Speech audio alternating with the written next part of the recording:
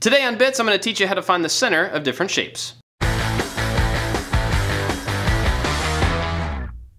Hey, I'm Bob from ILikeToMakeStuff. No matter what type of stuff you make, you often need to be able to find the center of shapes. In fact, if you're working on the lathe, you have to know where the center is so that you can mount the piece correctly. If you need to split a piece right in half, you gotta know where the middle is. So we're gonna talk about how to find the center of triangles, circles, and rectangles. But let's start with rectangles because they're the simplest. Take your rectangle and draw a line from opposing corners. You're gonna end up with two lines, and where those lines intersect is the center point. That's pretty easy, and it also kind of translates over to circles. Take your circle and put a right angle around the outside of it. You might want to use a big framing square for this. From the corner of that right angle, draw a line at 45 degrees across your workpiece.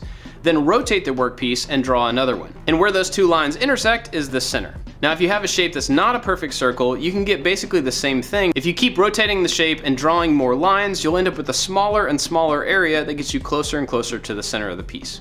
And lastly, let's talk about triangles. This one's also really simple. You find the center point of each one of the sides and then draw a line from that point to the opposing corner. Where all three of those lines intersect is the center of your triangle. But of course, there's a bunch of different ways to find the center of all different types of shapes, and I'm sure you have some awesome tips that I would love for you to share down in the comments. Big thanks to Brightwood College for sponsoring this video, and if you want to find out more about them, click the link right there. I've also got a playlist of other Bits videos, and I'll be back later this week with a new project. I'll see you then.